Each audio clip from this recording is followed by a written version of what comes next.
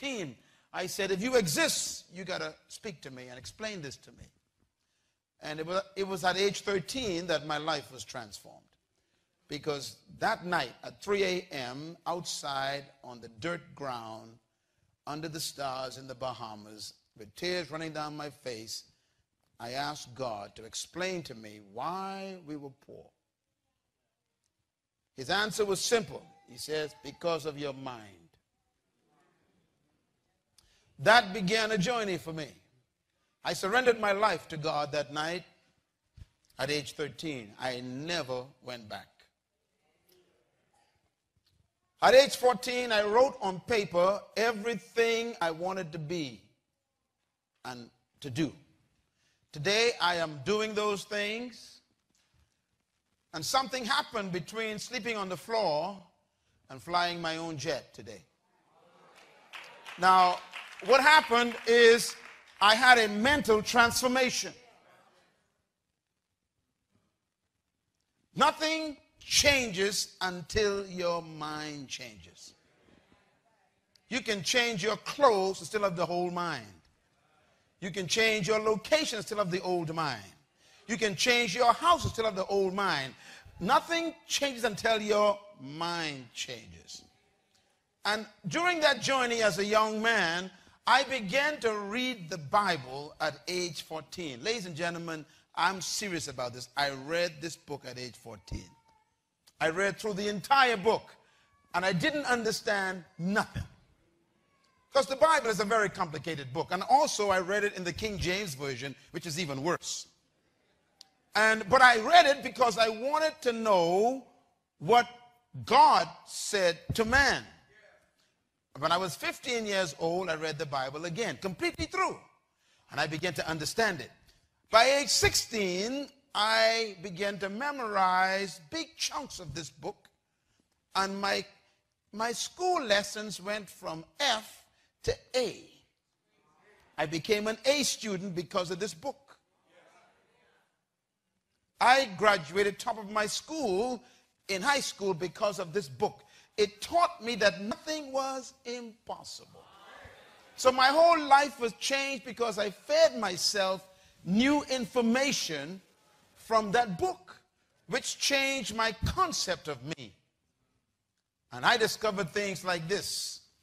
The greatest tragedy in life is not death. Some people think that when someone dies, that's the worst thing that can happen to you. That's not true. I discovered that the greatest tragedy in life is not death, but it's life without a purpose. It is more tragic to be alive and not know why than to be dead and not know life. Because when you are alive, you got to explain what you're doing with your hours, with your minutes, with your energy, with your talents, with your time. You got to explain, why am I here and what did I do last week with my life? Most people are living as an experiment. I discovered that there are 5 questions that everybody must answer to become successful. I discovered these when I was 15 years old. Write them down. The first question every human must answer to become successful are these questions. And every one of you in this room got to deal with these questions. Question number 1, who am I? It's a tough question. And some of you think you've answered it, but it's not an easy question to answer. Normally when I ask people who you are, they tell me what they do. I didn't ask you what you did.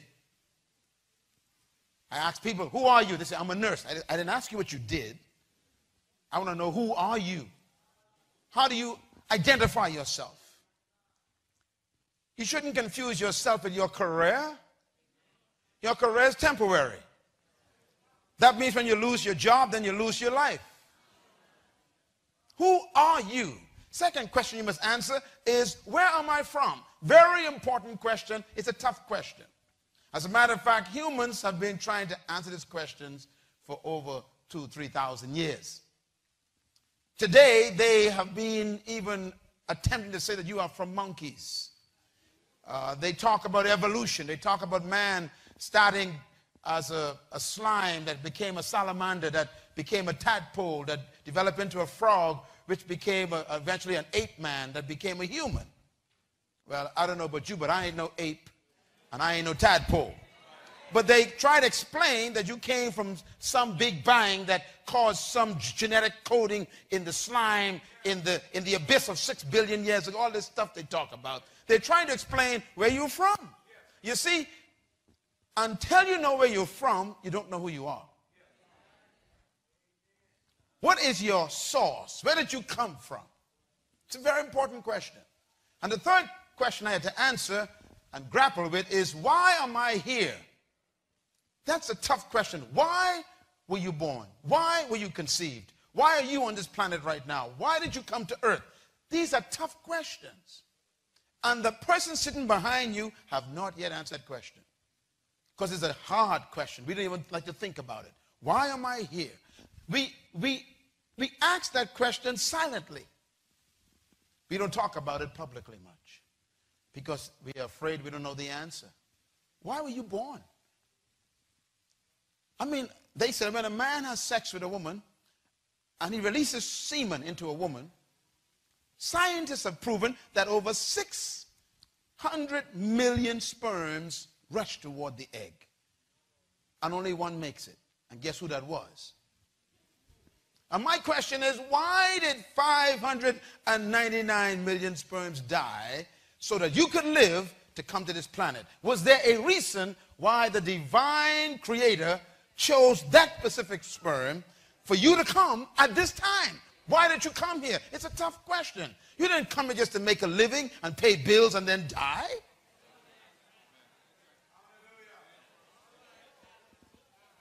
You didn't come just to make a living. You came here to make a difference. You came to deliver something that we're supposed to have. We got to find out what that is. You're not a mistake.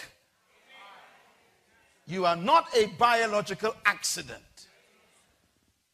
So why did you come here? It's a tough question. The fourth question everybody must answer is, what can I do? What is my true ability? And this is a tough question because most of the people in this church sitting here today are living below their true potential. You don't know what you're capable of. Why? Because we have accepted other people's opinions of our own ability. We've allowed people and culture and society to tell us what we can and cannot do. I was a victim of that years ago. I had to be delivered from people. Even living in this city, this town right here, could be your greatest curse. Because there are certain things they don't expect you to do in this town. They tell you how far you can go, what you cannot do, what's never been done, and you better don't upset the boat and don't achieve that here, and you can't do that here. They muffle your true ability. What can you do is the question. It's a tough question. And the fifth question, write it down, everyone must answer, is where am I going? This one has to do with your destiny. Where are you going in your life? Where will you be in the next 10 years? What do you see for the next 50 years of your life? What do you want to do with yourself in the next 40 years? What do you see in your life as your future destiny? What's your hope to become and to do in your life? Or are you simply waiting for the next paycheck? Is your life as short as the next bill you pay? Is there a sense of destiny in your life? God sent me here to talk to you, to let you know that you are not just here as a passing fantasy. You came to this planet because something that you need to do is still undone. Tell your neighbor, I am loaded. Say it again, I am loaded. Say it again, I am loaded. He'll be okay. Just keep looking at me, please. Write this down, please. Very important. You were created to live life with meaning and purpose. You are not a mistake. As a matter of fact, until you discover your personal reason for living, you will never be fulfilled. You were born, sir, to do something important in this world. That's why I am convinced that all of us were created for a purpose, equipped with potential, and designed for a destiny. I am convinced that you are loaded with stuff that we haven't seen yet. and is trapped under your fear of people. As a matter of fact, some of your greatest graveyards are your jobs.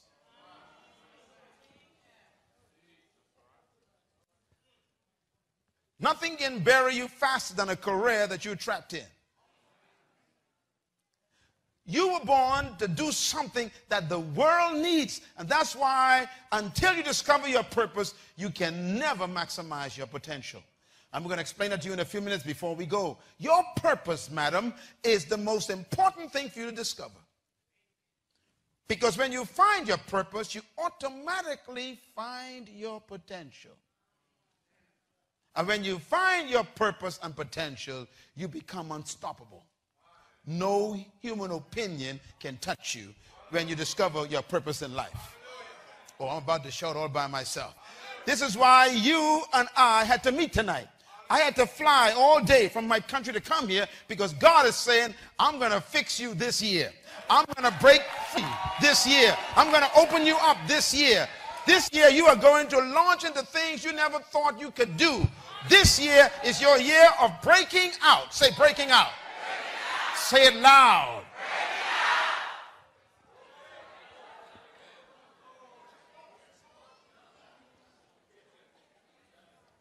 As we drove here from the airport to the town this afternoon, I saw something that always stirs me. And it makes me ask a question I asked when I was 17 years old. I asked this question: what is the wealthiest spot on planet Earth? Where is the greatest wealth on earth? And someone says, well, maybe it is the gold mines of South America, or it's the diamond mines of South Africa, or the oil fields of Iran, Iraq, and Kuwait, or maybe it is the silver mines of Peru, or maybe it's the oceans of the Caribbean with all that seafood. What is the wealthiest spot on earth? I found it. The wealthiest spot on earth is right here in Marion. I saw it today. The wealthiest spot on earth looks just like this. It's the cemetery. Why is the cemetery the wealthiest spot on earth? Do you know why? Because buried in the cemetery are books that were never written. In the graveyard, we've got paintings that were never painted. Buried in the cemetery right here in Marion is music that no one has ever heard. Because people died with music in their minds. What a tragedy. The graveyard is filled with businesses that never open. Some of you had a business idea for the last 20 years and you are still employed. Because you wouldn't step out and believe God with that idea. And the cemetery is going to take that business from us. The graveyard is filled with ideas that never became reality. The graveyard is filled with visions that died as nightmares and dreams. We got plans that were never executed. The graveyard is filled with awesome, powerful treasure no one has ever used. As a matter of fact, that is why I came here. Because I had to come. I came here because of the cemetery. I came here because I knew sitting in your chair right now tonight would be a person who is the candidate to add to the wealth of the cemetery. You are about to make the cemetery even more wealthy. Why? Because trapped in you is a book that you're procrastinating on. Inside of you is an idea that you still refuse to pursue. Inside of you is music that you never wrote, poetry you never wrote. How come the cemetery is going to take from us again? I have come to make sure the cemetery doesn't get anything from you. I really came here to Marion, South Carolina, to make sure that you die empty.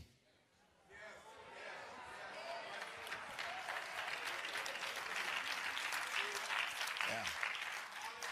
You came to earth to go back to God empty. I came here to make sure that the graveyard gets nothing but an empty carcass. I came here to make sure that when you die, you will die like Jesus Christ, who says, it is finished. Listen to me. He didn't die old. He was 33 years old when he died. That's young. But to him, he was finished. That means you ain't supposed to die old. You're supposed to die finished. But you can't finish if you don't know what to start. Life is not measured by how old you are. It's measured by how much you got left. You're supposed to die like the Apostle Paul. Paul says, I have finished my course. I have kept the faith. I have been poured out like a drink offering. There's nothing else left, he says. I am now ready to die. You should die not because you're sick and old, but because you ain't got nothing left to do.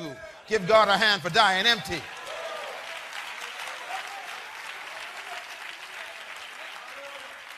The graveyard is filled with wealth. This is why God sent me here, because you are getting closer to the graveyard, and you are still loaded.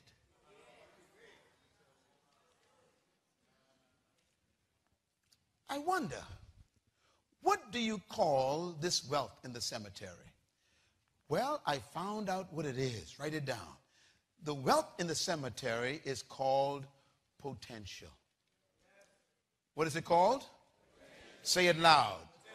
One more time. Say it louder. This word is very important to God. Everybody say potential again. This word is intimate with God. And we don't understand the word. We've missed it. What changed my life from sleeping on the floor to running a multi-million-dollar organization around the world today in 89 countries is because I discovered this one word. When I discovered it, everything changed. I'm about to give you my secret. Everybody say potential. The graveyard is packed with potential. What is potential? Write this down. First of all, potential is dormant ability. Dormant ability. Secondly, potential is untapped power. Untapped power. Thirdly, potential is hidden strength. Strength that is hidden away. Fourthly, potential is reserved energy, like the car battery. In your car is a whole lot of power in that battery, but it is hidden away. It is dormant. It is buried. In other words, potential is kept capacity. When your capacity is being kept and no one lets it out. Potential is unused success. Potential is also unleashed talent. Why is this choir still singing other people's songs when you can write your own songs for other people to sing? There is music in this choir trapped inside of you. Will the graveyard get that? Marvin Sapp is not the only one that can write a song. You can write a song. You can produce music. You can change the world with your music. But you got to understand it's trapped. Potential is all you can do, but you haven't done yet. Potential is all you can become, but you haven't become it yet. Potential is a very strange concept. Potential is who you really are, but no one knows it yet. I'm going to make a statement. Don't ever forget it. Every person write it down. Whatever you have done is no longer your potential. Whatever you have what? Done is no longer your potential. Potential is always what you haven't done yet, but you can still do. In other words, potential is the you that nobody knows yet. We already know the one you showed us. As a matter of fact, the greatness you are still to attain is trapped on the inside. Potential, therefore, is what you can accomplish but you haven't achieved yet. That's why I come to this church to talk to this church also. 18 years, God is saying, well, okay. You built this building 5 years ago. You have a beautiful structure. Well, thank God. But God is bored. Listen to me carefully.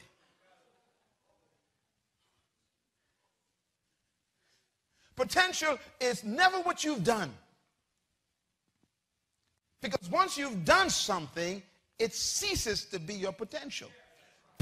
Potential is always what's left that you haven't done yet.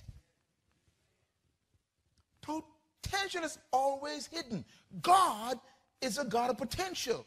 He always goes after what you haven't done yet.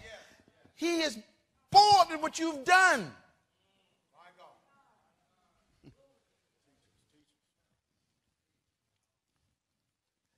Once you've done something, it's over. Potential, therefore, is always what's left that you haven't done yet. And God always is motivated by potential. Why? Because God knows what he put inside you. This building, 18 years later, is not the one God showed you. Am I right? This is just a stop on the way to another stage. And God has said, okay, stop here, put up a pillar, call it Ebenezer, but keep moving. See, we are so attracted to our own success. We begin to worship our own success. As a matter of fact, write this down. The greatest enemy of progress is your last success. I'm going to say it again. The greatest enemy of your progress is your last success. Say it with me. The greatest enemy of my progress is what? My last success. That means nothing can stop you from growing like success. You can become so proud of what you've done that you stop doing what you could do. You see, potential is never what you've done, because once you've done it, it's no longer your potential. Potential is always hidden. It demands that you never settle for what you have accomplished. Take a photograph of this building, come in here and worship every week, fine, but ask God, okay, what's next? He said, build a school, and build a radio station, and build a TV station, and build a youth center, and build a children's school, and build an old folks home. In other words, he never stops. Oh, I hope you hear me. You were not supposed to die on the job you have.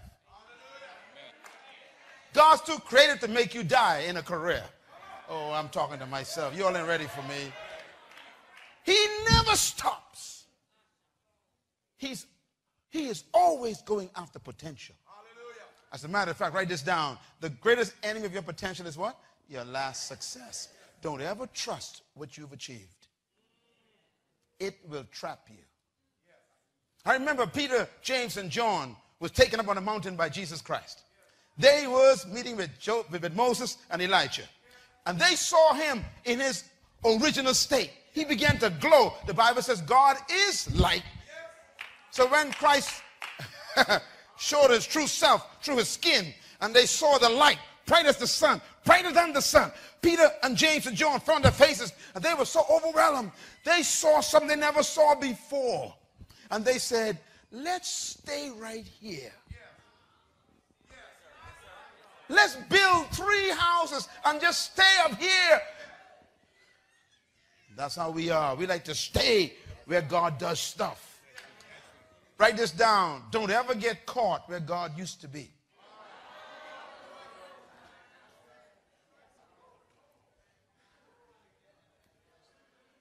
Some of your testimonies are so old, God is tired of them.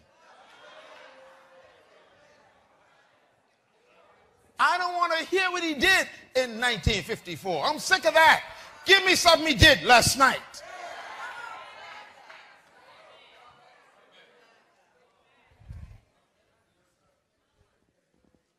God is too creative to repeat himself. That's why he never duplicated a miracle in the Bible, not once. God never repeated a miracle in the Bible, never. Why? He's too creative. He's a God of potential. This ministry has done this. Well, good. It's done. It's no longer your potential. There's a church inside this church now. Another one. Oh, you don't understand what I'm talking about.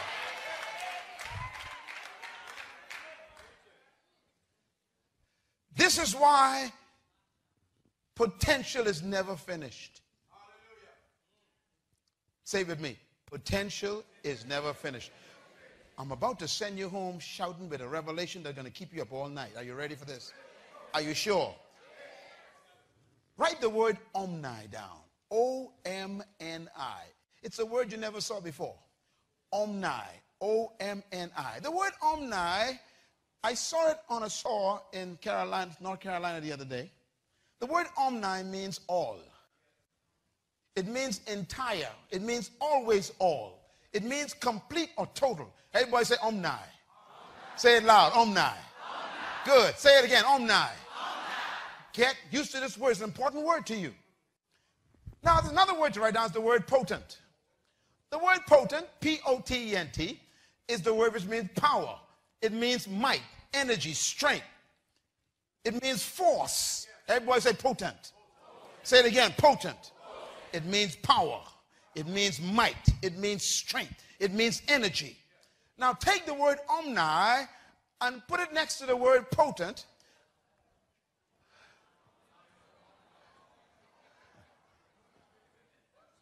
And you should have a new word that you probably heard before. How do you pronounce that? I can't hear you. Omnipotent. Omnipotent. Everybody say omnipotent. There's only one person that name is ascribed to. Who's that? Jehovah Jireh, Jehovah Rapha, Jehovah Shiskanu, God himself. He is what? Omnipotent. Omnipotent means all potential. Oh, I'm getting ready to talk to myself. God is not only the God of potential, he is potential. He is all power. Oh, Lord, have mercy. Do you know what that means? Listen to me carefully. That means that God says he himself is omnipotent. That means he is all potential. He is always full of potential. No, you don't hear what I'm saying. That means what God has done already. He spit out of his mouth with his word 500 million galaxies. He made Milky Ways, and he made solar systems. He made all the eons of space and black holes. He made all these millions of planets. And then God made a solar system with one sun and 3 planets from the sun. He called it Earth. And he made rivers and forests and birds and bees and fish and animals and beautiful stuff. And God says, this is good. And then God made all this powerful universe. And God says, I am still omnipotent. That means you ain't seen nothing yet. Come on, give him a big praise for being omnipotent.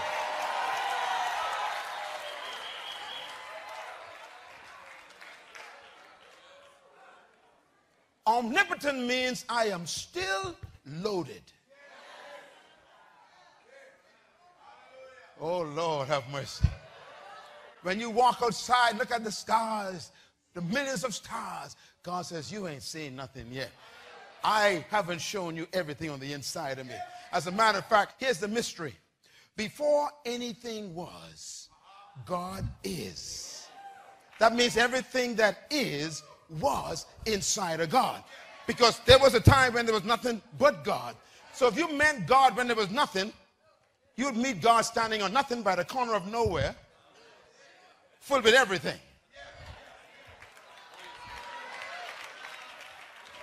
Everything was made by him, the Bible says. That means before he made anything, everything was inside of him. And therefore, he released everything out of him when he was standing on nothing by the corner of nowhere. Here's the beauty of being full of potential. That means if you met God before anything was, on the corner of nowhere, by the corner of nothing, and you shook his hands, you'd be shaking hands with everything, but wouldn't have known you'd been shaking hands with everything. Oh, you don't hear what I've said. In other words, potential is always hidden on the inside. That's why you got to be careful how you treat people. You don't know what they're carrying. Oh, I'm talking to myself tonight. Tell your neighbor, be nice to me. You don't know what I'm carrying. Hey, where's the potential? Say it again, potential. Say it again, potential. Say it again, potential. That's why you should never judge a person by looking at them.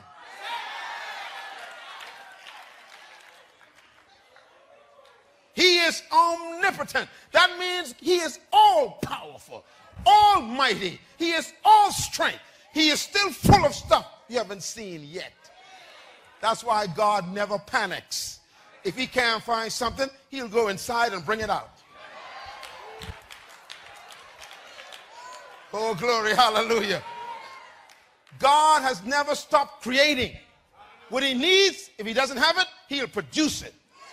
That's why you should go to sleep tonight. Don't worry about tomorrow. He got everything covered. Whatever you need, he'll make it if he have to. He is omnipotent. Shout amen, somebody. Come on, give him praise. Ah! He's omnipotent, son. That word is not a religious word. It's a description of his reality. In other words, omnipotent means that God is still able to do more than he has done. You think this building is nice? Wait till you see the next one he gonna put up right here.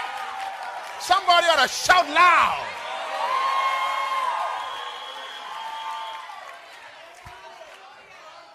Shaburamuka. I'm trying to be nice tonight.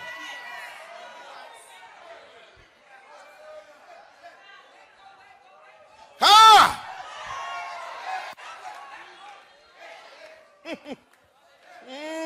Tell your neighbor, be careful. You don't know who you're sitting next to. You don't know what I'm carrying. I'm loaded. Clap your hands, all you people. Shout. They don't know who you are, son.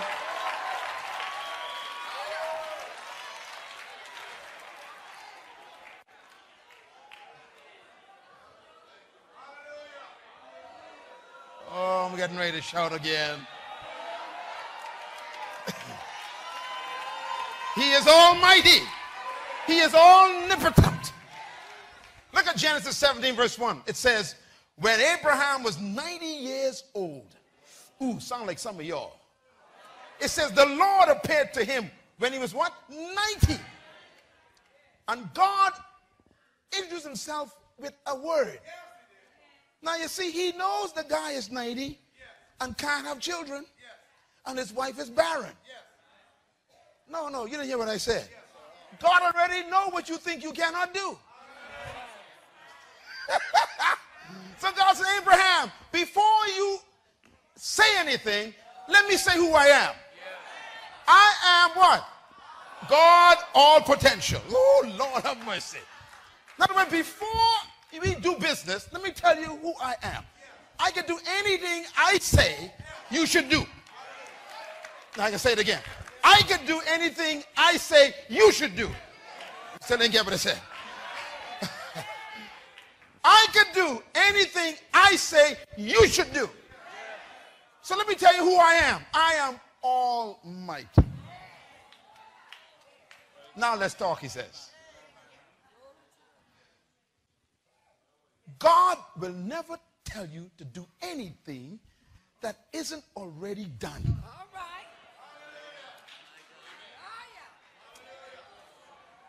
This building is an old building. God finally found somebody dumb enough to believe it's possible. Ha!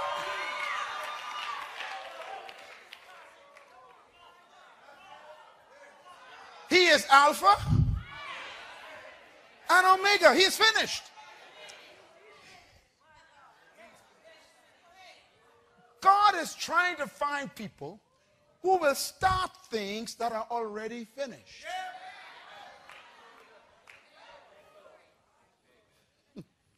I am Almighty Abraham. Now let's talk. I am all potential. Look at Isaiah 14, verse 26. God says, this is the plan I determined for the whole world. This is the hand stretched out over all nations. For the Lord Almighty has purposed, and who can stop him? His hand is stretched out, and who can turn it back? Listen, I am almighty. Let me explain what that means in Hebrew. Almighty means all potential, all energy, all powers. I have all of them under my control. That means nothing can stop you. And if it thinks it's stopping you, God's allowing it to do something for you until it's finished doing what it's supposed to do. It can't stop you.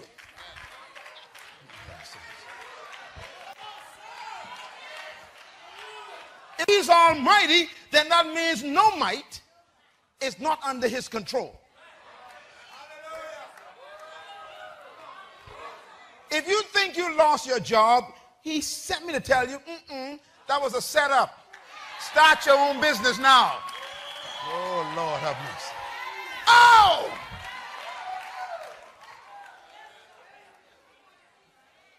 He is almighty.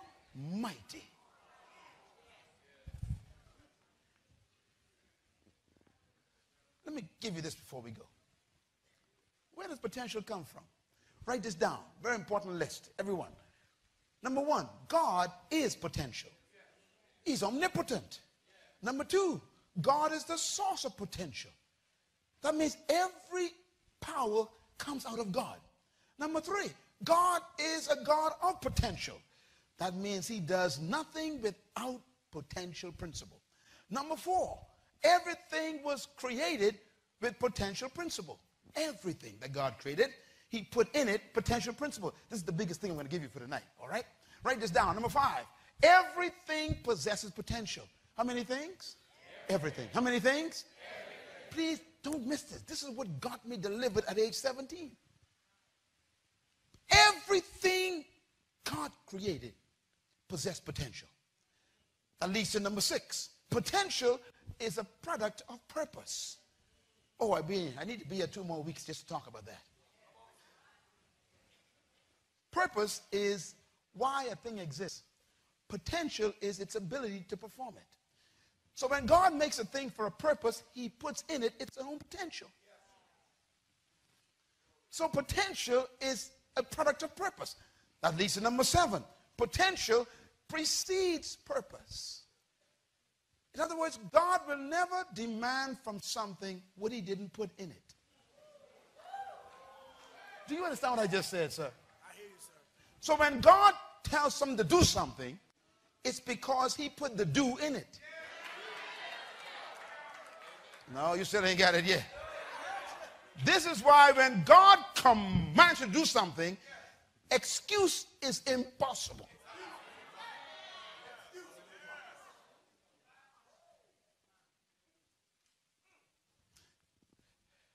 Let me drive this home before we go. I discovered that God does nothing without potential principle. That means whatever God created, he built it with potential in it. Let me give you a verse to remember.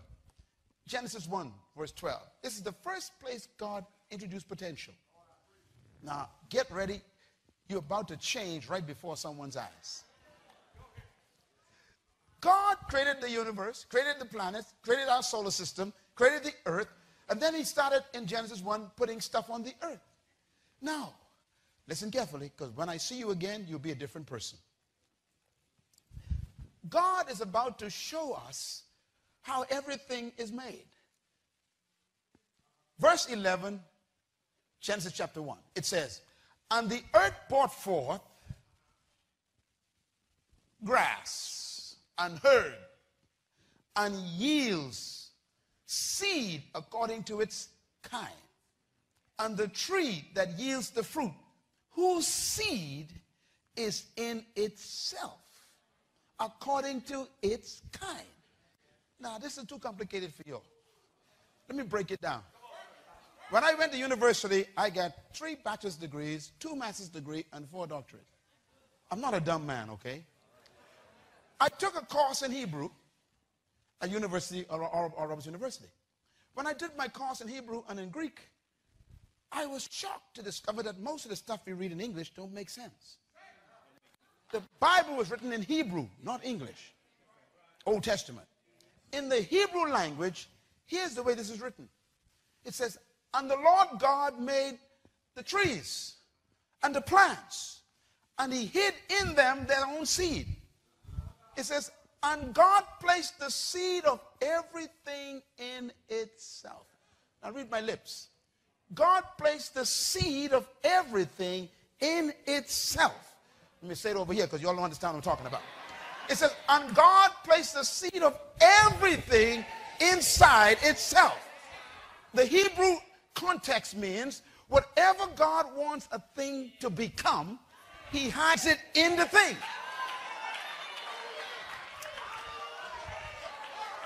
Oh, I'm getting ready to run right across there. In other words, God takes everything a thing is supposed to become and put it inside the thing, and he gives you the thing with everything in it.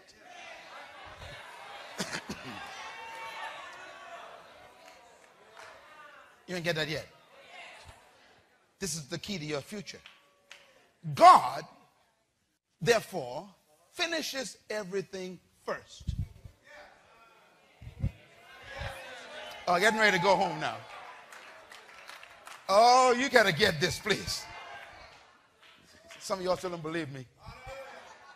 God finishes everything first, and then he takes the finish and puts it in the start.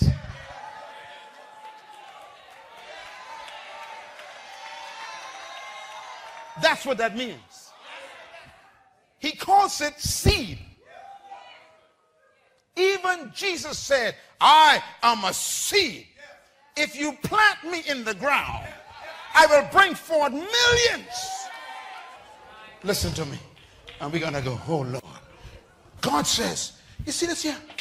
God says, look. He says, I put the seed of everything in itself. He says, everything is in a seed.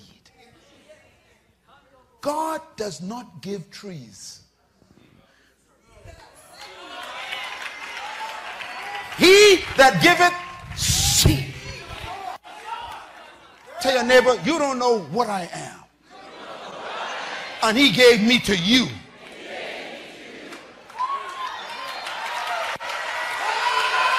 Yes, sir.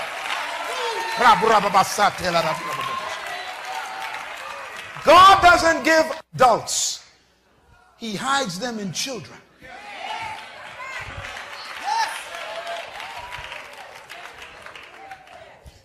And come here. I want to show you something. Don't forget this. Are you all ready for me? All right. God, today we got 6.7 billion humans on earth. Right now. 6.7 billion. God only made one.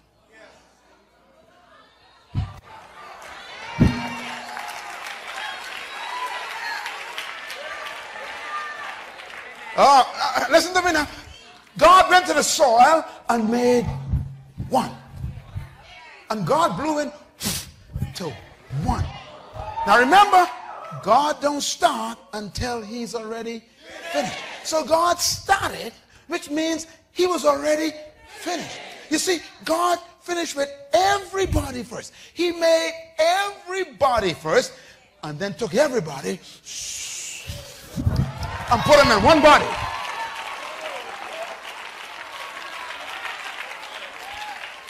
So Adam was everybody in one body.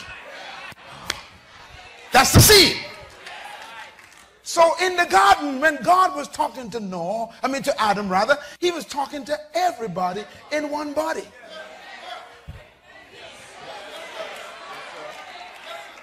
God told everybody in one body, don't touch the tree. If you shook hands with Adam, you'd be shaking hands with everybody. You wouldn't have known it because everybody was in that one body. And whatever that one body does, everybody does. That's why the Bible says by one man sin entered into the whole world and was passed upon all men because everybody was in that one body. Everybody said potential. Adam was loaded. When God finished all the instructions, then God didn't go outside to find a female. He went inside the brother, pulled out, come on somebody. She was already in there.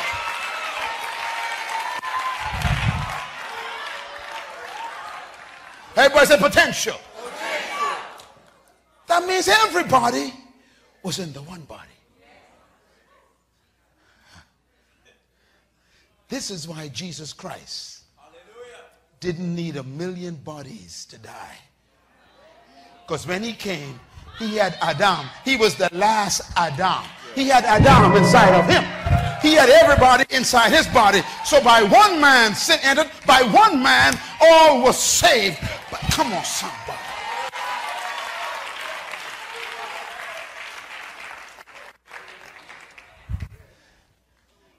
Thank you very much, Adam.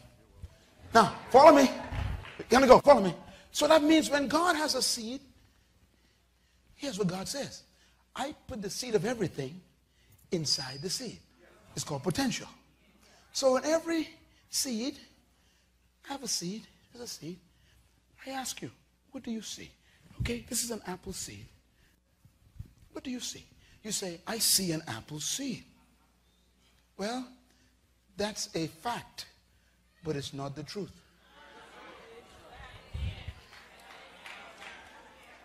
Because what I have in my hand is not an apple seed. I have an apple tree. But that's not the truth either.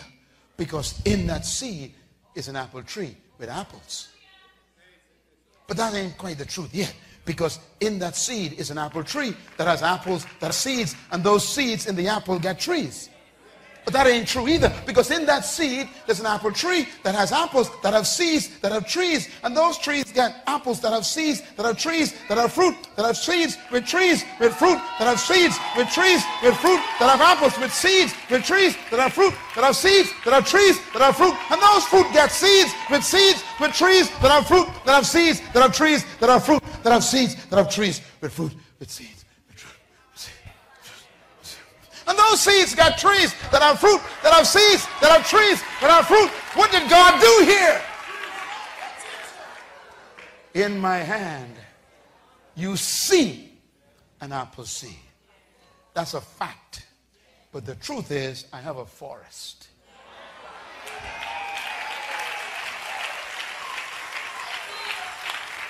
Tell your neighbor, it's a fact right now that I'm broke. But the truth is, I'm loaded. Give God a hand for potential.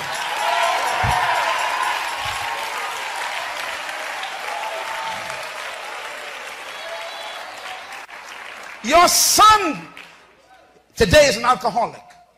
God says, no, that's just a fact. The truth is, he's going to be a great preacher in Marion. Hallelujah. Only God can look at a murderer and see inside the murderer. Now the fact is, he's a murderer. That's a fact. But the truth is, inside of him is Genesis, Exodus, Leviticus, Numbers, Deuteronomy. Inside a murderer.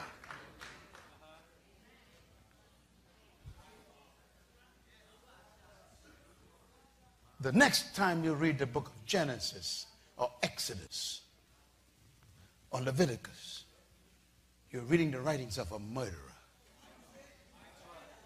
Only God look at a murderer and see a deliverer. The 10 Commandments, the laws of God inside a murderer. Everybody say potential.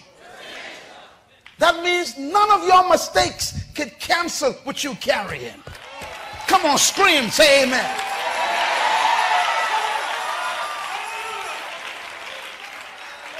Only God could look at a shepherd boy and see a king on the inside. Only God could look at a prostitute named Rahab and see the lineage of Jesus Christ inside a prostitute. Only God could look at a shepherd boy in the wilderness and see the leader of a country. Only God could look at a serial killer named Saul and see Genesis coming true in the New Testament. Inside that serial killer, he said, 1st and 2nd Corinthians, Colossians, Galatians, Ephesians, Philippians, he saw the New Testament in a serial killer.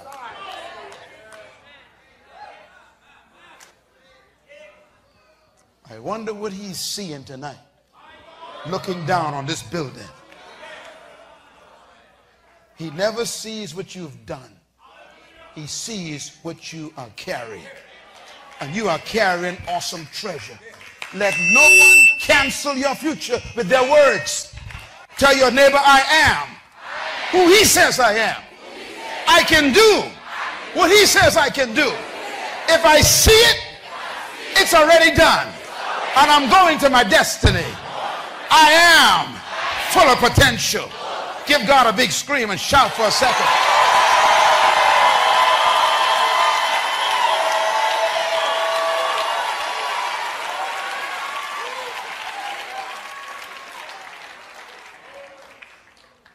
I want you to understand tonight that he knew you'd be here.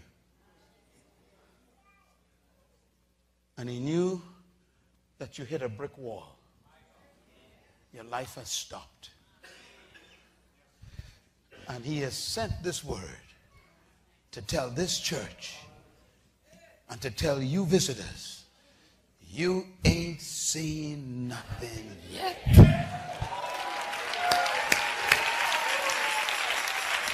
Oh, come on, give him glory.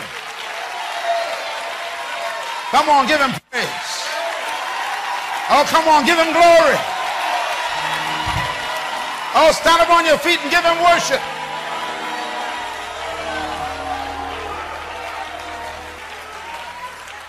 Mr. Mayor, what are you dreaming? That's the question. What is he showing you when you was a child?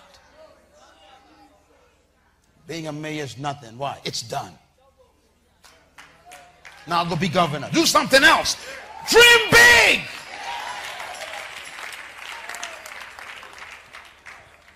This is why the word retirement does not exist in the Bible.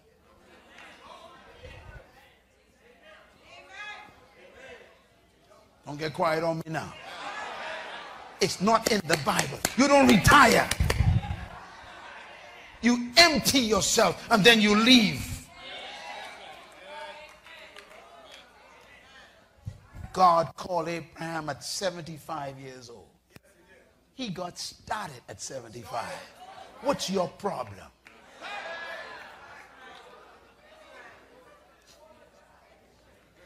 Tell your neighbor, you ain't seen nothing yet. Tell your neighbor, no retirement. Refirement. Come on, get that fire back. Give God a praise. You got to get that fire back in your bones, brother. Hallelujah.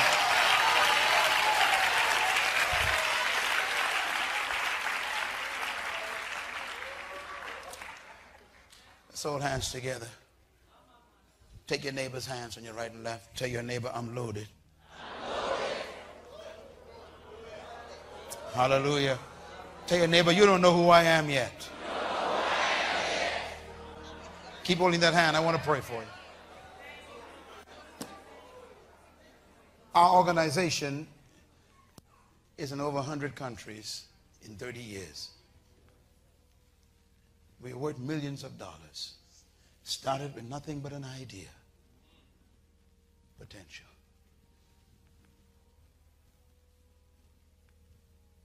My first employee in the company and in our organization was my eldest sister. 11 children. She's my eldest sister. Eldest one in the family. When I was born, she told me that I was born with asthma.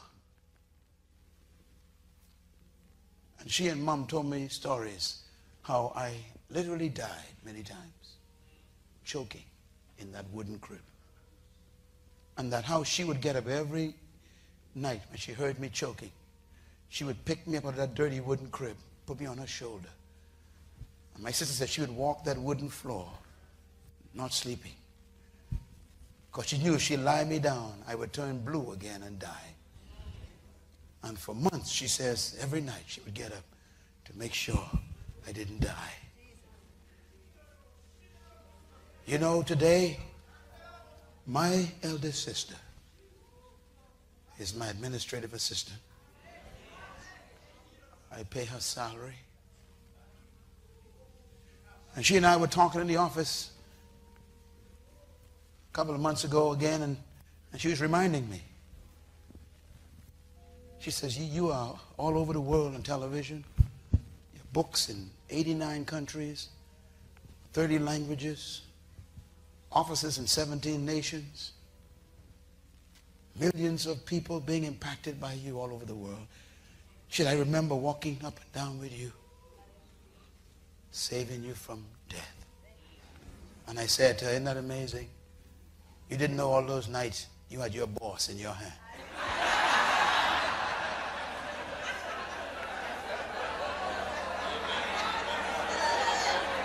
Tell your neighbor, be careful with that hand. I could be your next boss. You don't know anybody in this room. You don't know who is in this room. Stop canceling people. Don't throw your children away.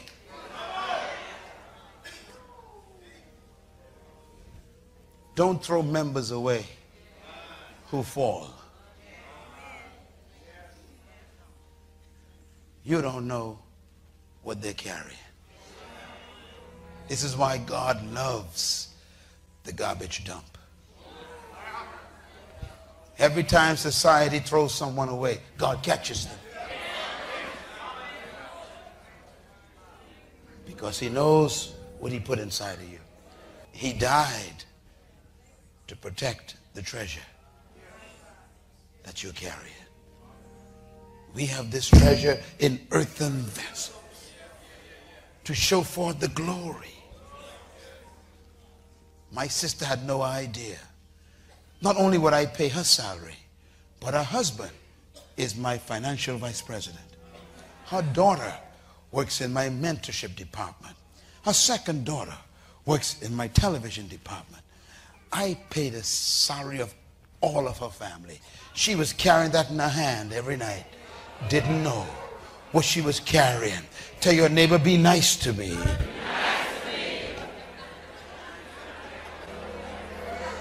You don't know.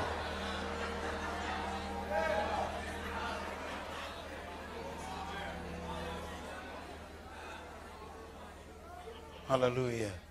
You are not finished yet. There are books inside of you. The job you have is not where you will die. You are as big as your dreams, not as big as Marriott. Believe what he showed you. Don't give up, son. Don't go to school for their sake. Go to school for your own sake. Study for your dreams.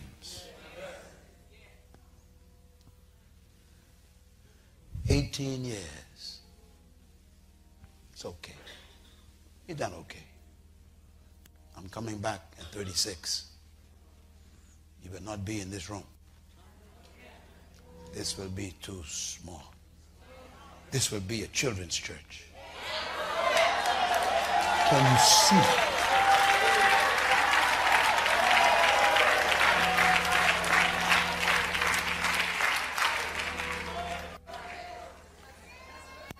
All you pastors, God sent you here because you think that the building you're in is the permanent address. But God says it's your temporary residence. God sent me here, you young people, Because you figured you can't go any further. And God says, I'm sending you a word. Follow your dream, not your culture.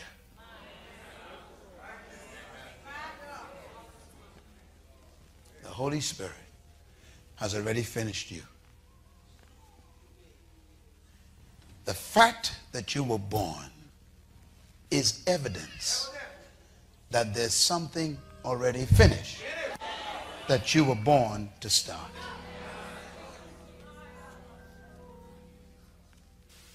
And this is why, and listen carefully as I close, Jesus did not die 2,000 years ago.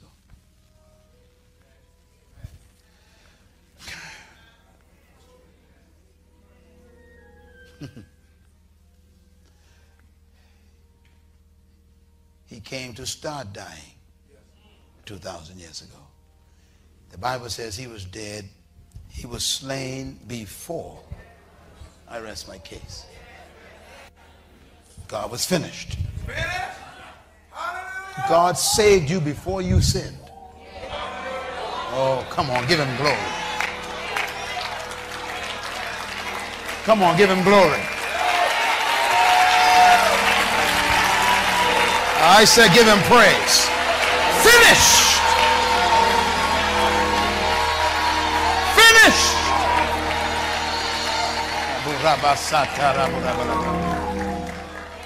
And that's why he's here tonight, to tell you what you saw when you was 14 is still true.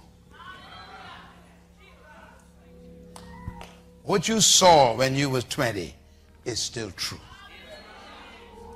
What you saw when you was 29 is still true. So dust off yourself. Get back up. And put your vision back in place. And when you go to work tomorrow, tell them, I'm going to my preoccupation. This is my temporary employment. This is not what I saw. For the joy that was set before him, he could endure the low salary and the abuse and the misunderstanding. For the joy that was set before, he had already seen the end.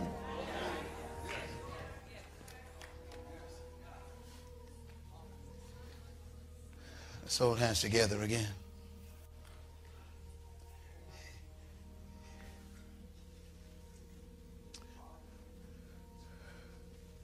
Something's happening here. Don't you feel that on the inside? Your childhood dreams are coming back. Do you know why, ma'am? Because he said when the Holy Spirit comes upon a person, he didn't come for you to fall on the ground. He came so that the old men could get their dreams back. And the young men shall get their visions back. And the handmaidens shall see prophetic sight. He comes to give you back the dream that you lost. Hallelujah. It's the Holy Spirit. This year, preach the next 10 years. Tell them what you see.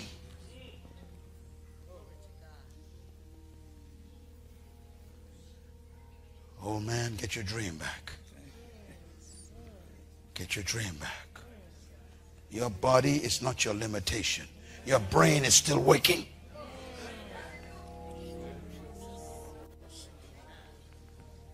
Young man, get your vision back. Go back, get your vision. Don't get a job. They can fire you from that. Get a vision. Young woman, see your future and put it on paper. And believe what you write.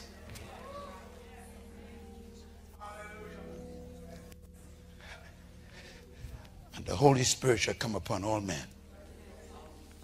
And the young shall see visions again. And the old shall get dreams again. They will see their end. Marion is about to explode. new businesses, new churches, new companies, new investments, new ideas, books and music and publishing and magazines coming out of Marion, going around the world. God says, I'm going to change the world right from here. Can you believe it?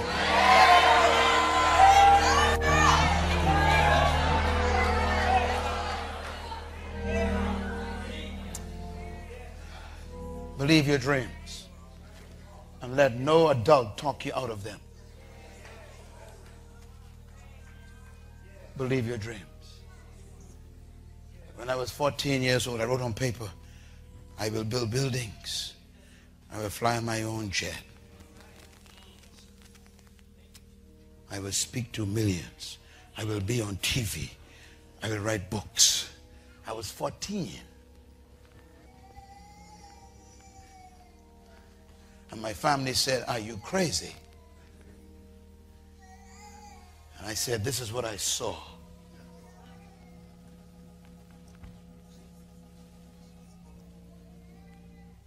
You should see what else I saw.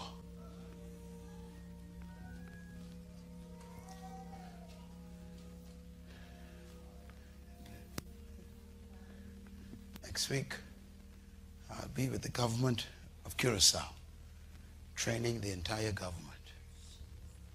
Week after that, the government of Aruba, training the entire government, including the president and the prime ministers, in my seminars. That's what I saw.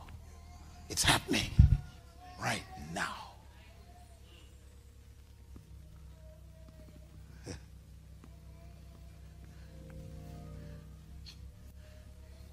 God begins you with nothing, so he could be everything.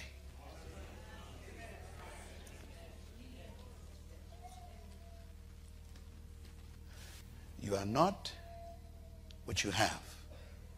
You are what you saw. So go dream again.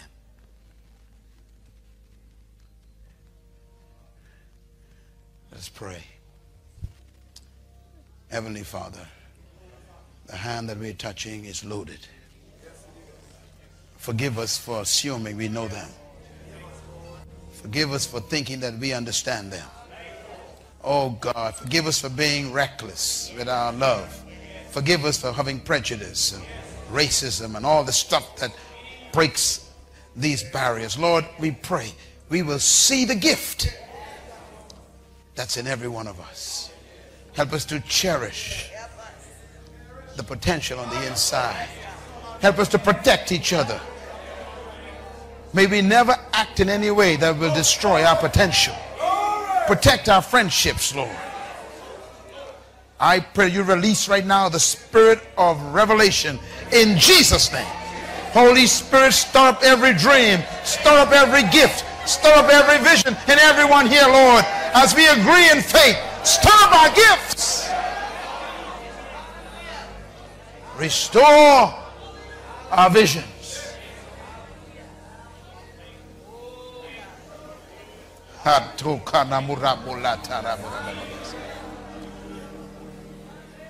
Help us to believe what you say, Lord,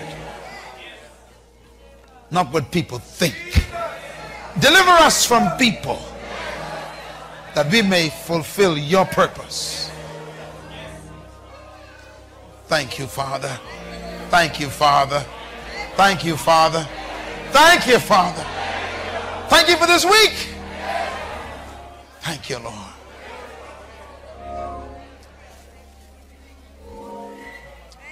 Thank you, Lord. Thank you, Jesus.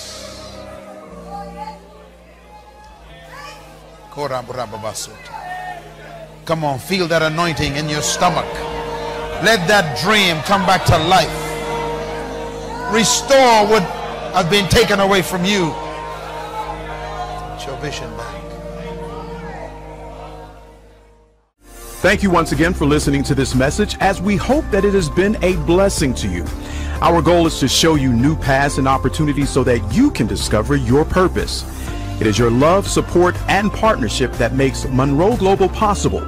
Please visit us online at www.munroeglobal.com for more product, partnership, or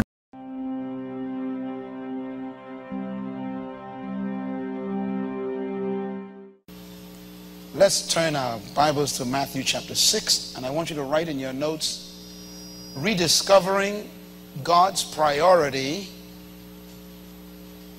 kingdom first. This is part 2. We started part 1 last week, and this is part 2. Understanding God's priority, kingdom first.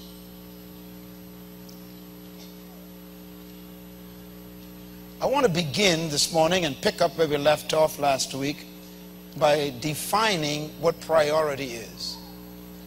So you might want to write this down somewhere in your notes or in the back of your Bible. What is priority? And the word priority is important because it has to do with our focus today, and next week we'll continue this, talking about what is God's priority. A priority is first of all defined as the principal thing. The principal thing. Secondly, priority is defined as putting the first thing first. Putting the first thing first. Thirdly, priority is defined as establishing what is most important. What is most important.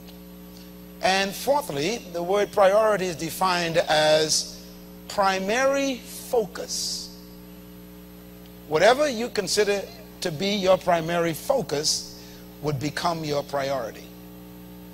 And fifth, priority is defined as placing things in order of importance. Priority usually is a result of many possibilities. Priority is a result of many alternatives. Priority is necessary because there are so many other things. So priority is usually a choice among many. At least the number 6. Priority is defined as placing the highest value and worth upon something.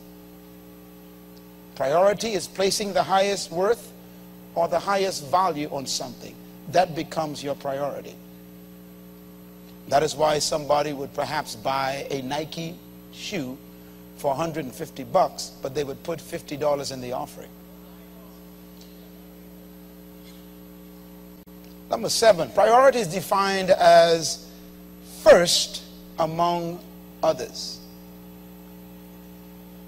Priority usually demands that something else becomes second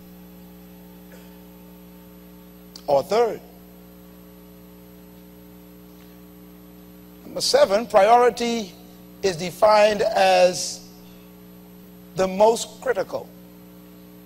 The most critical. And I want to focus on what happens when you don't have priority and why God is saying to us in this ministry and to our worldwide network and the millions who are watching us around the world today, God is telling us, I want you to get my priority back.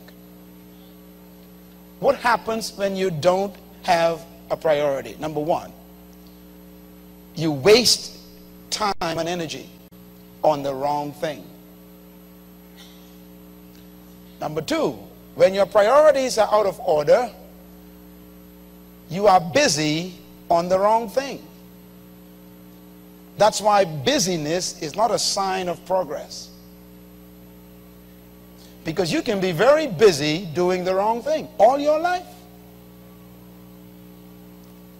Number 3, when there's an absence of priority, you major on the unimportant. When I think about the religious world, especially when you talk about the Christian world, it's a busy religion. Always doing things. We got schools that study our theology. They call them seminaries. Because something is studied does not mean it's important.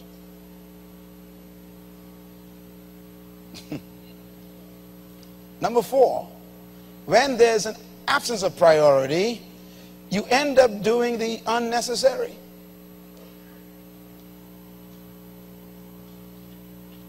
And number 5, when there is an absence of priority, you are preoccupied with the unimportant.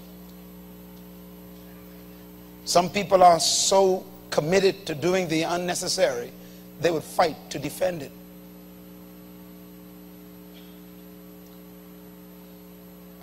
The older you grow, the more you become aware of the unnecessary. When you hit 50, you become nervous, because all of a sudden you realize you ain't got more than about 25 years left, and you might lose 5 of them with cancer or something. Is what you're doing necessary? Number 6, where there is no priority set, you invest in the less valuable. That means you invest your money, your time, your gifts, your talents in the wrong thing. Priority protects you from bad investment of your life. Number 7, where there's an absence of priority, write this down, please. You suffer from ineffective activity. And number 8, where there is no priority set in your life, there's an abuse of gifts and talents. Number 9, where there is no priority, you forfeit purpose. In other words, you end up not doing what you were created to do or born to do. You end up missing that. You forfeit your purpose for your life. And finally, number 10, where there is no priority. And please write these down and teach these to your children, because if your young people learn priority, you won't have to discipline them too much. Number 10, when there is no priority set in your life, your result is failure. I don't think there's anything worse than being successful completing the wrong assignment. So doing a good job is really not a sign of success, because you could do a good job on the wrong thing.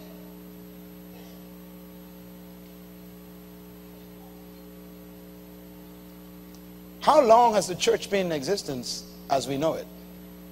2,000 years. What have the church been doing? Well, you should study church history. I had to do it in class.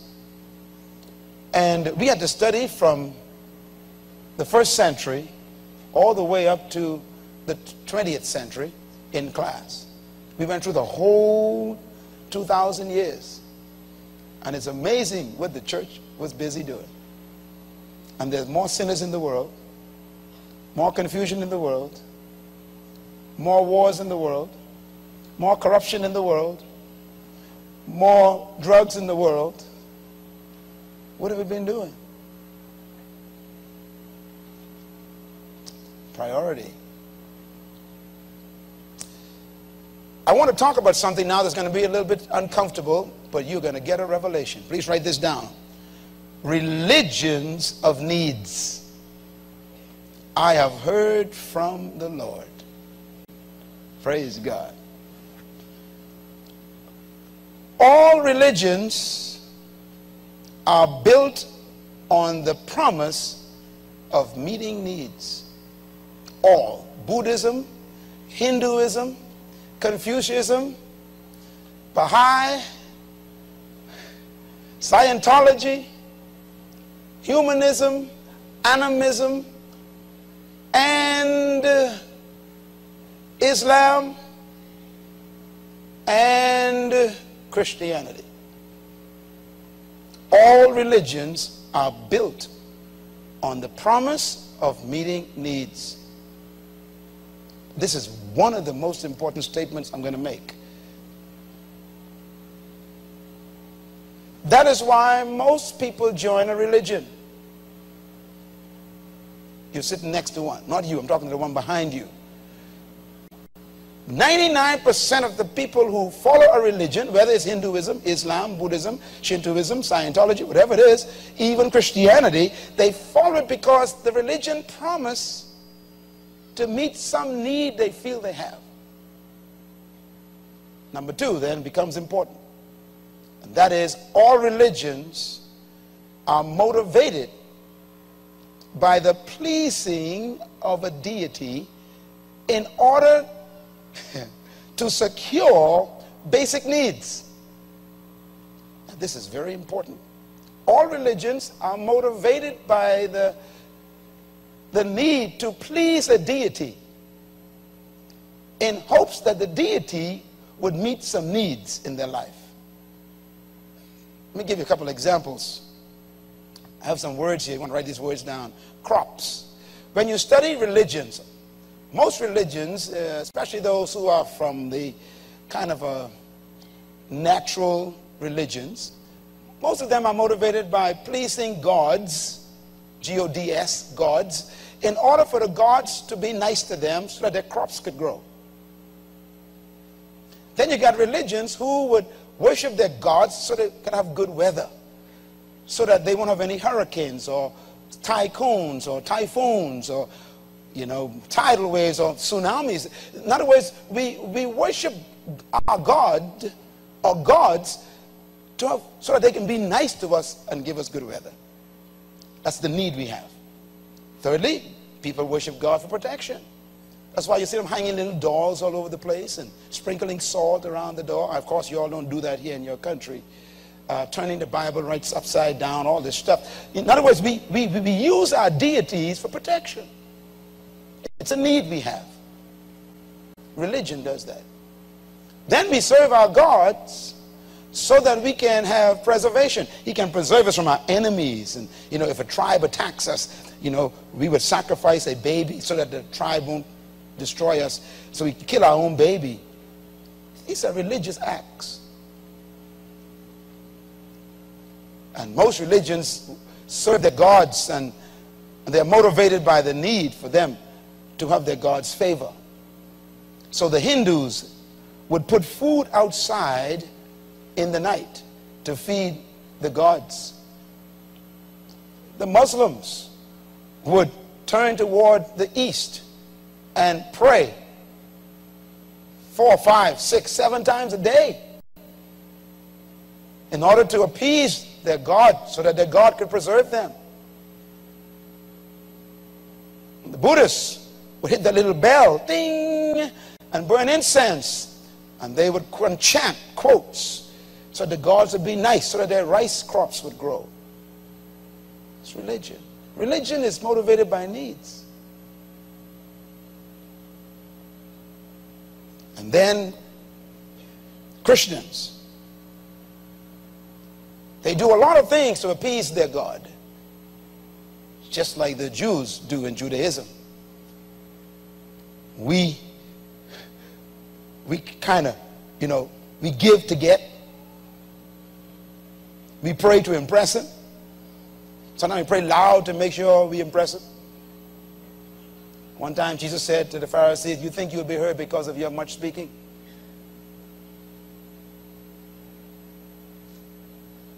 We do all these things. We meet maybe once, twice, 3 times a week just to make sure God's not mad at us so that he can be nice to us. We are no better than the Buddhists.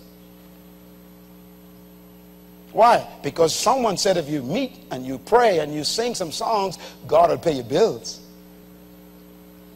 So we are no better than the Hindus. Needs. Write this down.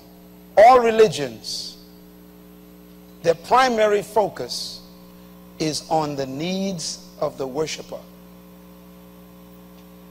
That's why many of you may have come here today. Not all, but some of you may have come here because you got some problems, and you figure if I go to that place and, you know, do some things, I'll get my problem solved. And so you really didn't come here to worship God. You came here to worship him so you can get something. You're not too interested in his needs. And you may even be as bold enough to say he doesn't have any. Our motivation in what we do is usually motivated by needs. I was among that kind of people. I used to be serving God, doing things, fasting and praying, because I wanted to, get the deity to be happy so that he could be nice to me. It's religion. It's more concerned about the worshiper. Well, write this down. Religious priority in petition and prayers is for personal needs. Religious priority in what? Petition and prayers is usually what? The needs that you have personally. In other words, most of our prayers sound like this. Lord, I love you. I praise you. Now listen, here's my list. So our prayer lives are usually a grocery list of our needs. See, I told you we're no different from the others. If you listen to the typical prayer of a human, especially and even maybe more so the Christian worshiper, 90% or more of their prayer is asking God to meet a need. I need food. I need clothing. My kids need lunch, God. I need rent payment. It's getting close, God. Hurry. Mortgage payment is behind 2 payments, Lord. Come on. Lord, my business is going in the black. Come on now, Jesus. And I'm coming to church now because they're about to take my car back. And so we are motivated. Even our prayers are nothing but a list of needs, requests. I tell you, religion is really motivated by needs. I'll write this last part down. Religion is driven by the priority of needs. Why are you afraid to sin? Because God might not pay your bills. Well, that doesn't work with God. Think about it. He said he sends his rain on the just and the unjust. So whether you don't sin or not, God will still pay your bills. He sends his rain on the just and the unjust. That means he provides for the sinner and the saved. So if he was motivated by whether you were saved or unsaved, then the saved would be broke. But in reality, it looked like the saved got more money than you. And the unsaved got more money than you. Most of you work for the unsaved. Are you confused yet? See, our motivation is not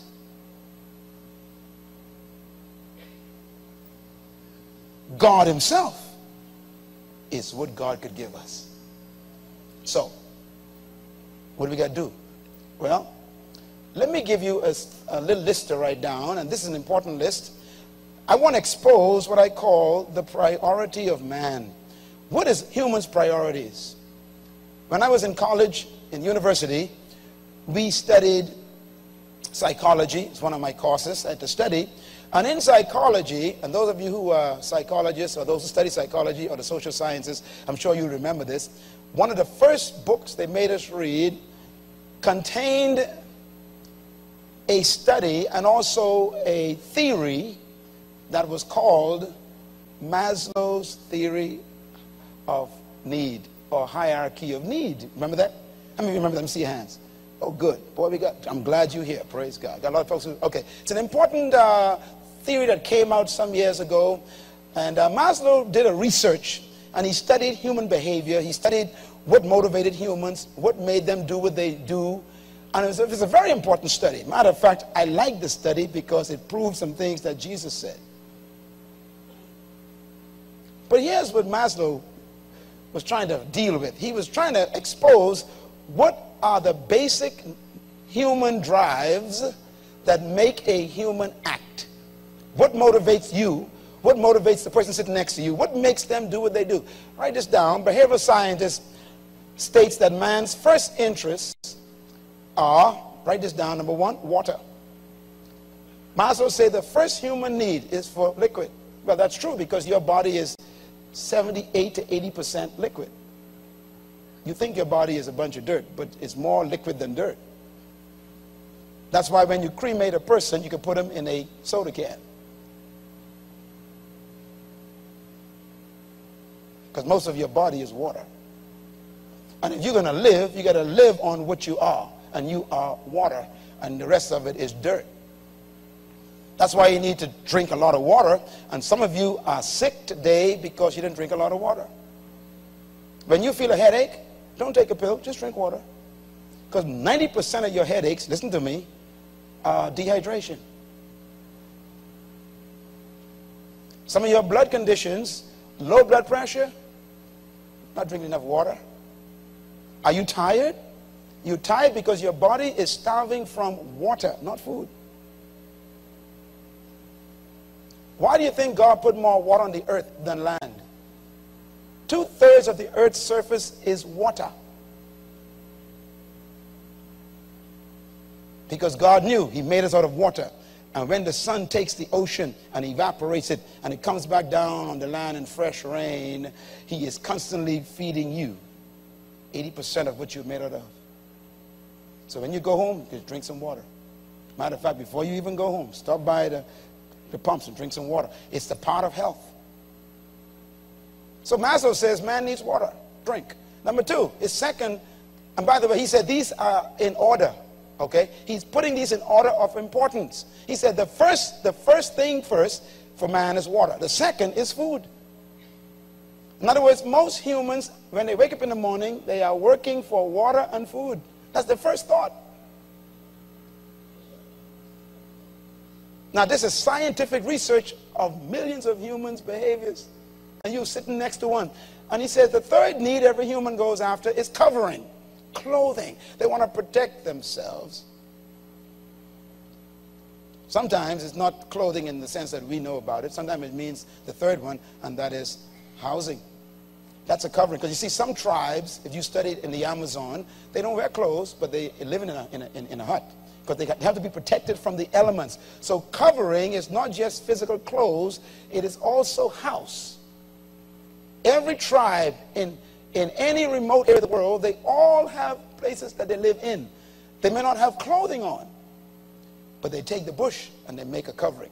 Because every human being needs to feel that they are covered. And the fifth need, he says, is protection. That all human beings are motivated by the need to be protected. That's their need. They want to feel that they are protected, and so they get things to defend themselves. Housing is part of it. You put locks on your door, you put windows in this thing, and or you have spears and knives and stuff. In other words, humans got to feel safe. So their number one passion is water, then food, then clothing, covering, then protection. Then Myles Munroe says the other one is security. They want to feel as if their future is protected. They want to feel secure. Humans need to feel that they are not in danger. That's why you buy life insurance. That's why you pay NIB. It's a security need. That's why you buy health insurance. And if you don't have any, you feel naked right now. You don't feel secure because, you know, if something happens to you health-wise, you know that you put your whole family in danger. They probably got to mortgage the house to pay for your medical bills. That means you destroy your family with just one sickness. So the need for security, he said, is very high. By the way, again, I'm going in the order of priority. The priority starts at the top. It's water. Then he gets to the top of the list. He says, and the seventh need of human motivation is preservation, to preserve yourself. That means you want to have a sense of continuity, that we can protect ourselves and have security so we can perpetrate our own selves, reproduce ourselves. We've got to feel safe and preserved. The last one, he says, is called self-actualization. This means to have a sense of importance. In other words, humans think last about significance. They think first about water and food. This is very serious. Maslow says, you and I are motivated every morning when we wake up not to feel important about ourselves, but just to eat.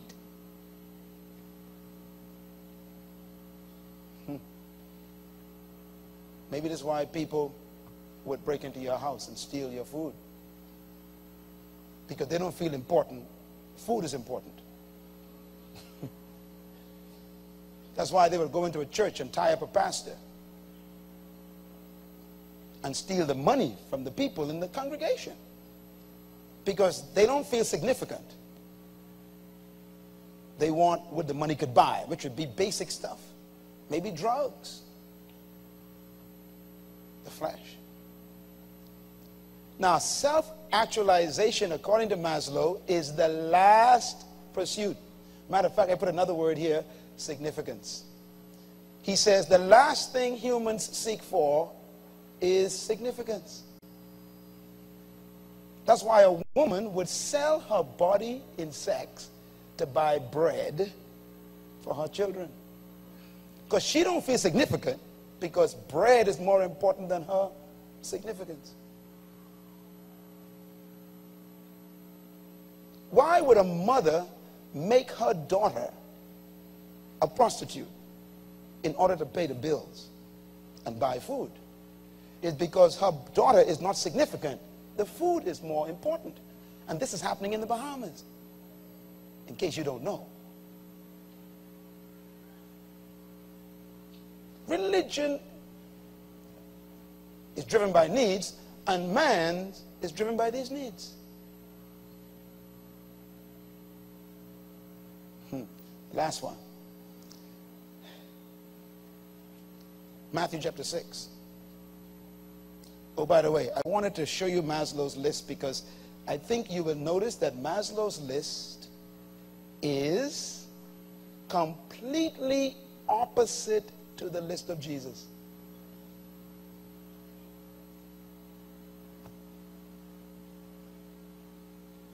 And yet Maslow says 99% of the 6.8 billion people on earth are driven by that list.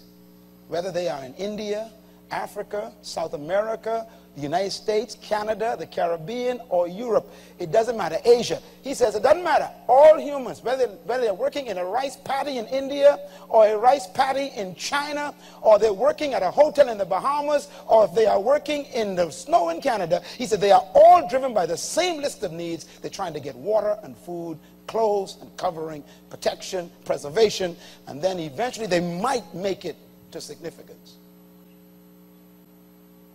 Here comes Jesus. Let's read his list. Matthew chapter 6, verse 25. You want to turn to that and read it with me? He begins by saying, therefore I tell you, do not worry about your life. Selah. Do you know what I call this slide? What do I call this slide? Come on, pronounce it. Perverse priority. In other words, man has a perverted list. The fall of man has made food and water more important than the man. Oh, how have the mighty fallen? We would sell our dignity for a bowl of soup. Imagine people sleeping with the boss to get a raise. Imagine telling a lie to get a bonus. Imagine punching a clock and you're not present, because you want to make sure your pay is not cut so you can buy more bread. We have made bread, water, more important than ourselves. Jesus begins, I tell you, do not worry about your life. Now, most of you sitting here going, what does he mean by life? So Jesus said, look, let me define what I mean by life, because I know what you think life is. He says, you think life is a cupboard full of groceries, a bank account full of money, gasoline in your car's tank, and your rent paid up. There are people with all of that, and they are depressed. So they miss life.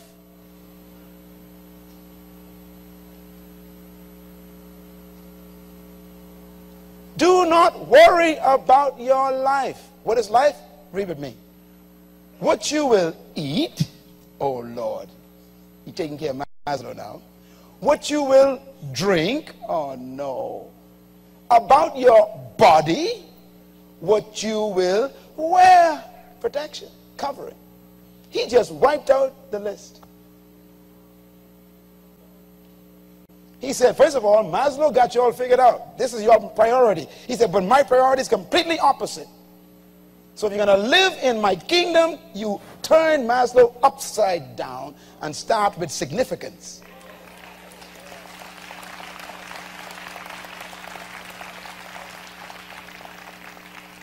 Hallelujah. Hallelujah. He said, the reason why you are broke is because you are looking for money. This is deep, you know. He said, the reason why you ain't got nothing to drink is because you're looking for water. The reason why you have no food is because you keep looking for food. Write this down. Whatever you pursue avoids you.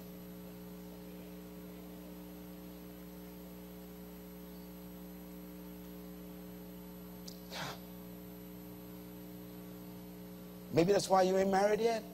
Oops.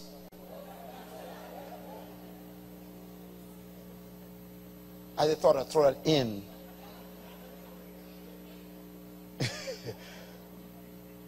Jesus said, why do you worry about your life? And to him, he has defined what you consider life. Either you consider life food and clothes and drink. That's why you would get up in the morning and go in that traffic. Completely wrong priority. Read the next statement. He says, is not life more important than food? Now Maslow's in trouble. And the body more important than house and clothing? Well, obviously Jesus is not a Bahamian, because he don't know how we live in here. He said, look, is not life more? Is it more? Don't answer that question, because you got to check what your priorities are to answer the question. What motivates you? Is not life more important than these things? Food and clothes and drink? It gets worse. I thought I would define worry for you. I did a little bit of research on the word in this text again, because I wanted to give you a meaning. I'll write the word down, worry. Here's what it means. First, it means to be consumed in thought. That means all you think about, what I can eat next. Some of you are doing it right now. Pastor Myles, hurry up because I'm thinking. That's those who ain't fasting, of course. I told my wife last night in the kitchen, I said, you know, isn't it great? When you're fasting, you got a lot of time. Because do you know they've proven by scientific proof that 8 hours a day is consumed by what you think about food. 8 hours. Every human thinks at least 8 hours about food every day. In other words, while they're eating breakfast, they're planning what they're going to eat for lunch. And when they're eating lunch, they start planning and talking what they're going to eat for dinner. See, the whole thing is consumed. Worry is to be consumed in thought. What preoccupies your thought life is your worry. Number two, worry means first interest. What do you think about? Some people are consumed by business instead of prayer. So the first thing you wake up in the morning, they start making business calls instead of praying. Instead of quiet time with God, they go into board meetings. They go into, business events. God said, wait a minute, whoa, whoa, whoa. And why are you doing business? Because you're trying to get bread.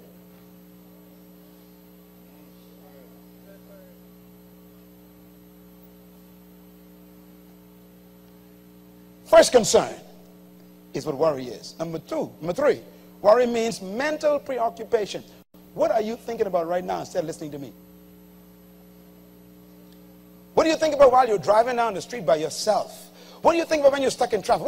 What fills your mind? That's what you're worrying about. Some of you are preoccupied with your health. You think about things in your body. You think about sickness. You think about, what if this happens? What if that happens? You feel a little pain. Hope that ain't that.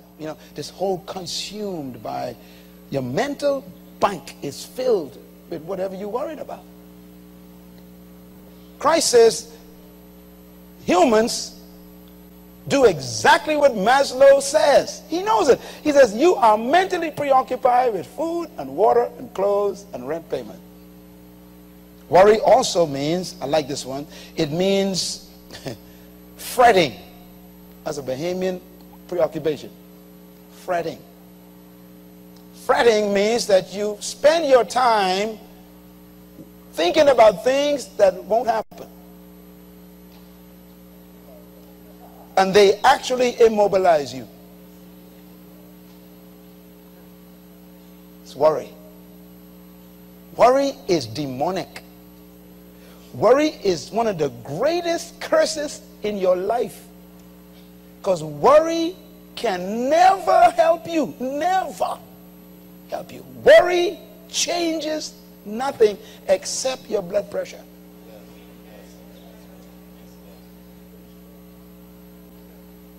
It's a killer. The scientific medical world calls worry another word: stress.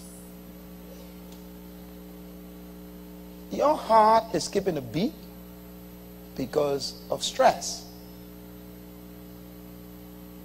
I read an article in Newsweek magazine 2 weeks ago, and they were talking about heart problems and diabetes and high blood pressure and all this stuff. Big article. And the conclusion of the article was that all of these are a result of constricting arteries. That means the muscles in the arteries are under stress, and so they tighten, they turn small. And they squeeze the blood, like squeezing a hose.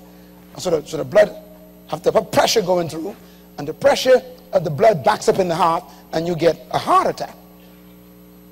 Stress is what constricts the arteries, they say. That means food is killing you.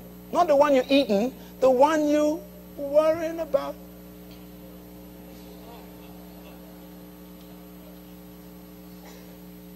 Hallelujah.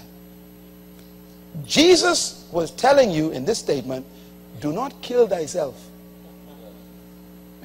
When he said do not worry, he was saying do not kill thyself. Some of you don't need no one to murder you. You're doing a good job all by yourself. By worry, stress. Another definition I thought was important. Worry means fear of the unknown.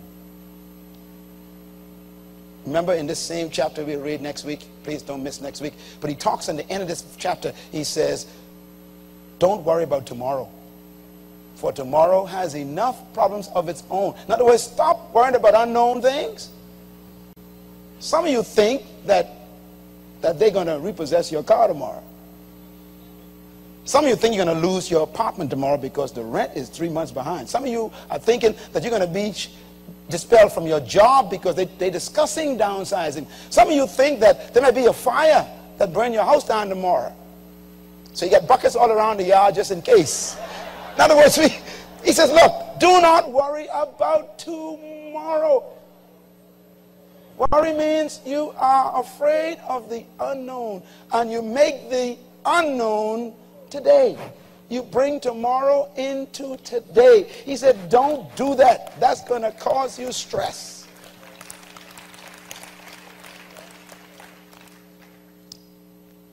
I love this one. Worry means to rehearse the future. Suppose this happens, suppose that happens, but then I can do that. And then if he does, then I can do that. See, and by the time you finish for 2 hours, you've been discussing something that ain't never going to happen.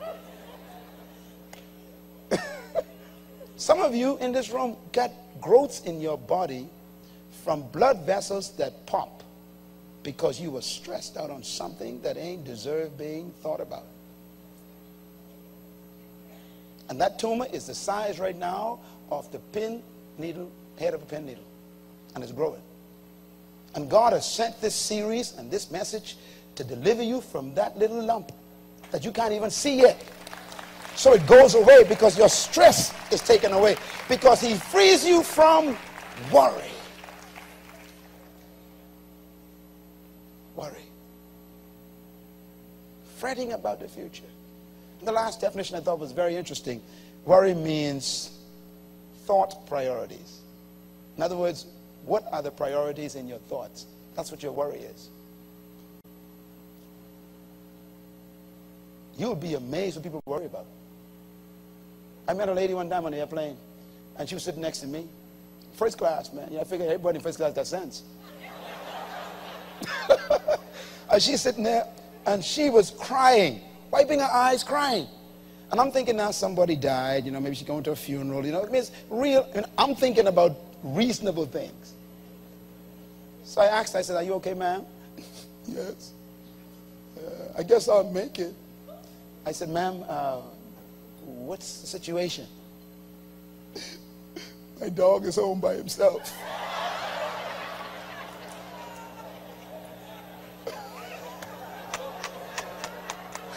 I said, "Thank you, ma'am. I read my magazine." Good Lord.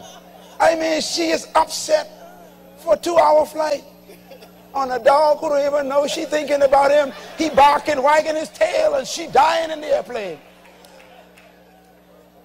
Let me tell you something I learned about life. Half of the people you worrying about ain't thinking about you.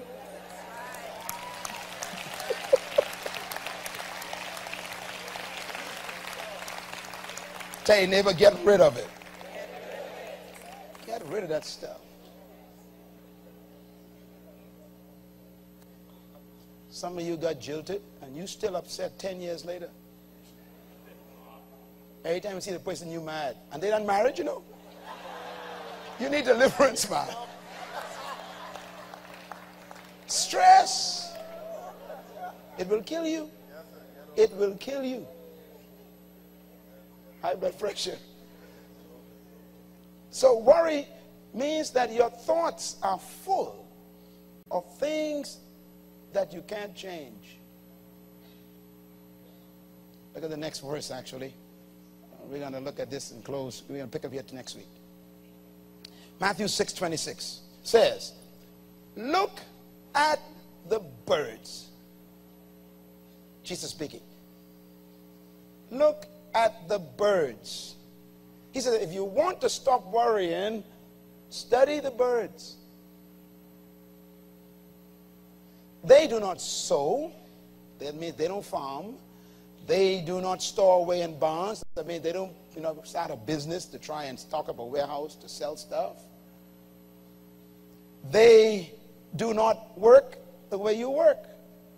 He says, and yet he didn't say they, your Heavenly Father feeds them. I think it might be important here to write in your notes the word Father. Father. Everybody say Father. The word Father, write the meaning of it, is the Hebrew word Abba. A-B-A or A-B-B-A, depending on your school of thought. The word Abba has a meaning. It means, write it down, source. S-O-U-R-C-E. Source. It also means sustainer. Sustainer. So when you read that word, you got to put all that in there. Be like the birds. Look at the birds. He says, for your source and your sustainer sustains them. Do you know why we are stressed out? We believe that our business or our jobs are our source. And therefore, if our business falls a little bit, we're going to be in trouble, we think. Or if we lose our jobs, we are really in trouble. So they have become our source. So pastor says we're going to have a prayer meeting tomorrow night. And you think, I got to go do my business. And God is saying, so, who's your father? Who is your Abba? And if you fool with God, he'll touch your business. Oh, friends.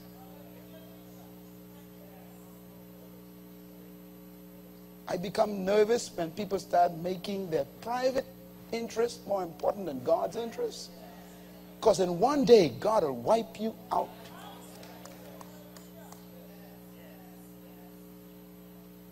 Everybody's a priority.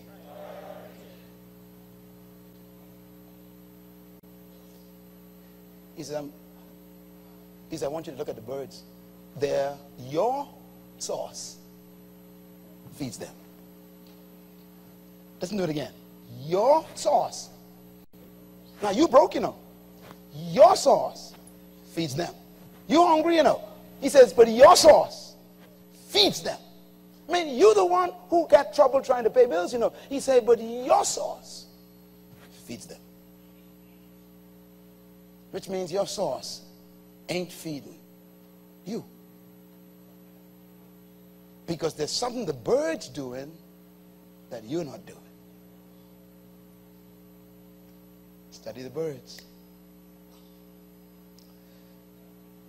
He says, if he feeds them, are you not much more valuable than they? And then I like the way he closes this little piece. He says, who of you worrying can add an hour to his life? In one translation it says an inch to his height.